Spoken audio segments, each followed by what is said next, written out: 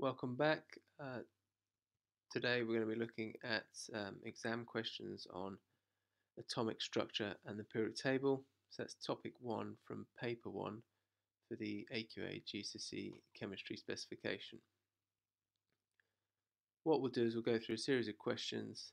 I'll point out some of the command words and some little hints about how you might answer the question, and then you can pause the videos, have a go at answering the question, and then the mark scheme will follow each question, at which point you can pause the video again and amend or mark your work appropriately.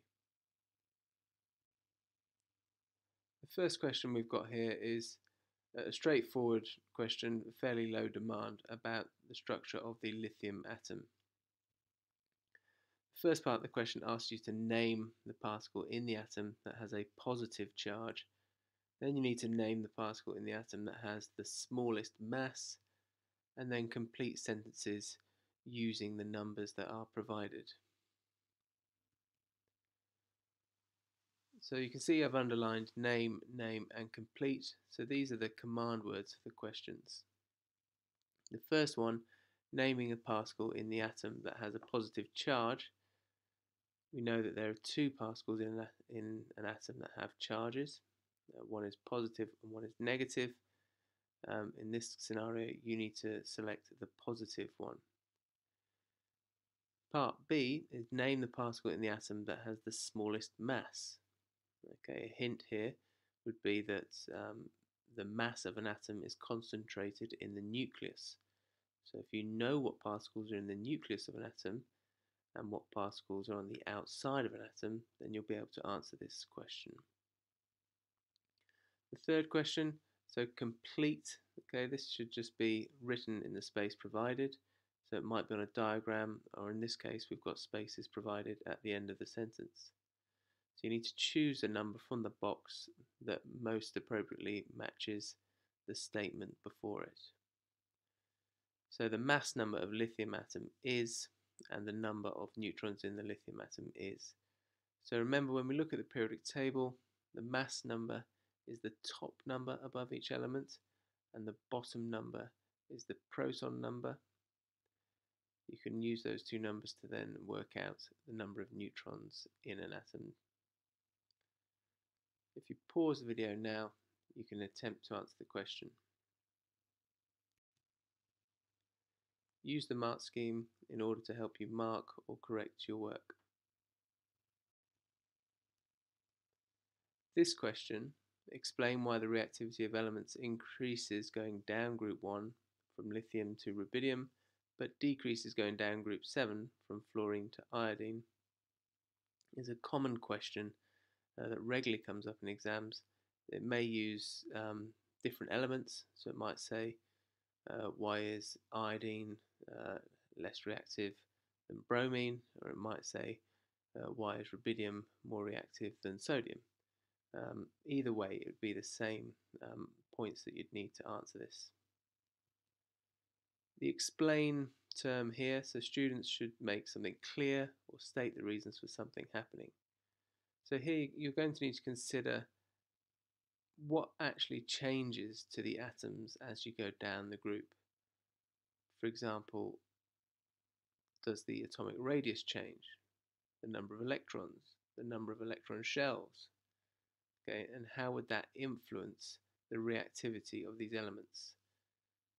Do these elements prefer to lose electrons to form ions, or do they prefer to gain electrons to form ions? Okay, and how does their changing atomic structure influence the ability to lose or gain electrons? Pause the video now in order to try and answer the question. Use the mark scheme and pause the video to mark your work or make any corrections.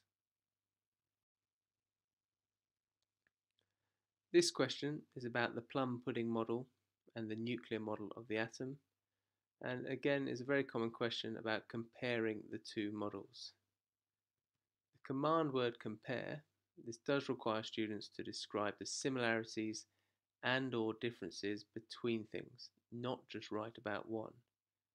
So you'll need to say what the plum pudding model had and what similarities the nuclear model had, and also what differences the nuclear model had to the plum pudding model.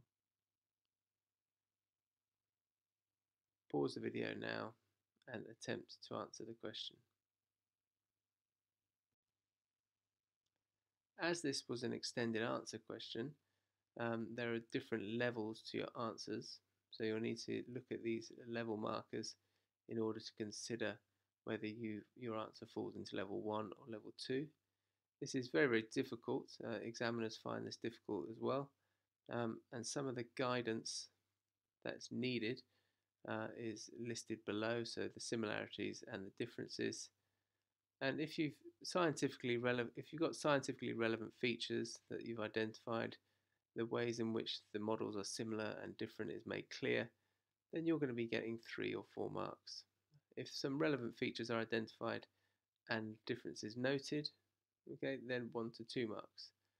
If none of what you've said is relevant, then you would get 0 marks. Okay, this question is about isotopes. So if you remember, an isotope is an atom of an element with the same number of protons but a different number of neutrons. And this is the reason why the relative atomic mass of elements is usually to a decimal place. At GCSE, we tend to only see copper and chlorine that have decimal places because they're exactly 0.5.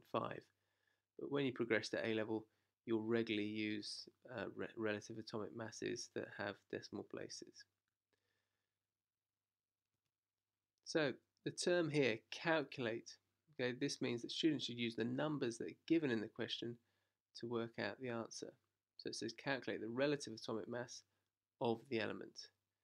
Another important point is that it does state to give your answer to 3 significant figures.